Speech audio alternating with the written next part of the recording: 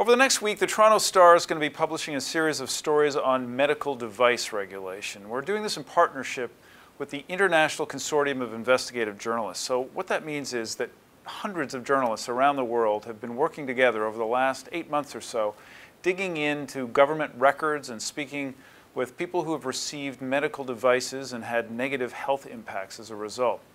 Here in Canada, the Toronto Star is working with the CBC on a series of stories, including a series on breast implants. So over the last 8 months or so, I've been speaking with women who have had breast implants and had very negative health implications from them.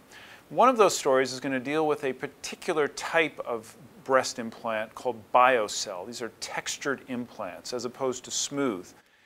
What that means is they have a sort of a rough surface to them, almost like a very light sandpaper texture. Initially, that was designed to help address some of the problems with implants, including movement within the body. But what's emerged in the last few years is growing concern among plastic surgeons across the continent who are starting to have reservations about putting these into the bodies of their patients. They're seeing increased complication rates and also the emergence of a largely unknown type of cancer. It's called BIA-ALCL, and it's showing up more and more. It's impossible to know how many women have acquired this, but officially in Canada there's 25 cases. 23 of them are associated with Biocell implants.